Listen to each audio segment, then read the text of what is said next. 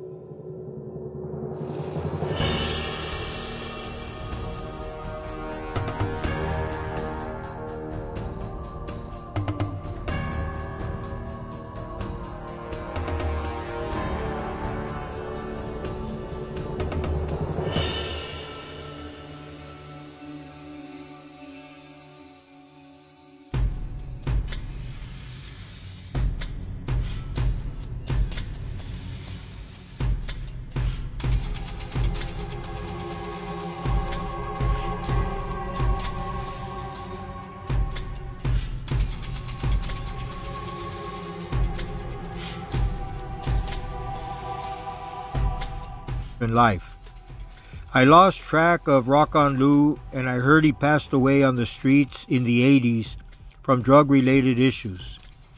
I forgot to mention, like most of the others, he loved heroin. He loved heroin.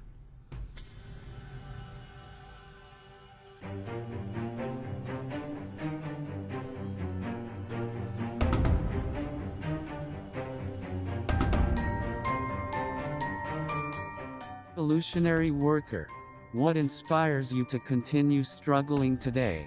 Luis Talamantes. I am inspired today as I was then, by prisoners that I have known and have felt a life bond with. One prisoner who I hold really dear to my heart is Luis Lopez, who for 20 years was a solid cross-cultural comrade, proud of his own Mexican heritage. Luis Lopez, who I knew and Sundiata also knew since juvenile hall, youth authority days, is typical of so many of the struggling prisoners today. On Father's Day 1996, when he died, part of me died with him. As one of the 26 prisoners freed on August 21, 1971 at San Quentin, Luis Lopez stood with us, struggled with us, and also bore witness to the death of George Jackson. Luis Lopez, whose death could have been my own, keeps me struggling. He should never have died in the abject state he did. He was given no treatment despite complaints and attempts to have medical attention given to him. The Pelican Bay Information Project visited him and monitored his case for a number of years while he was at Pelican Bay. He always gave me the fist salute. We knew who we were, and we knew in our hearts we had come on the revolutionary road together as prisoners, and we would stand and die together. I speak of Luis Lopez because he was an example even when he was being set upon and beaten by the guards. He was never quiet, he resisted under stress and punishment. He made the rest of us strong even though he stood in chains. We rallied to each other, we embraced each other, we supported each other. I want to pay tribute to my comrade, my friend who died after being transferred from Pelican Bay to Cochrane. He was never told until the last month of his life that he contracted bone cancer.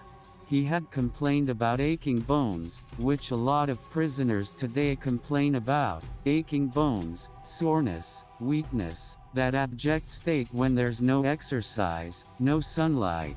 Within the tomb of Pelican Bay, prisoners never get out in fresh open air but are kept in their cells, temperatures sometimes up to 90 degrees during the summer. A month after he died, a letter from him reached me via another prisoner, scribbled by a very weak hand. It said, "Here is the last information I have for you. There has been a number of cell extractions this month. I heard the buzzer go off, extraction team buzzer go off so many times I have laid here and I have counted and I have written it down." It showed his dedication that even while he was dying he tried to let me know what was taking place within the bowels of the prison, to assist me in the work of monitoring the abuses there.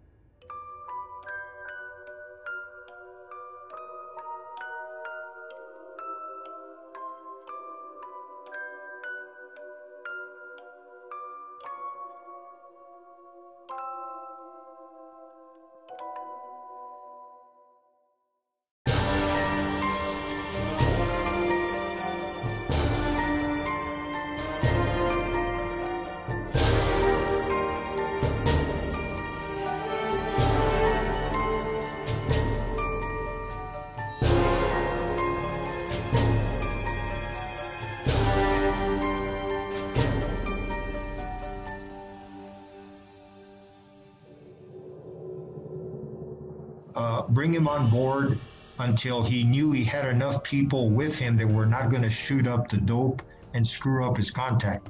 And so I'm the one that convinced Joe that he knew I was a non-user. I didn't use heroin. So I had Sailor, who was a heroin user, but he was my right-hand man.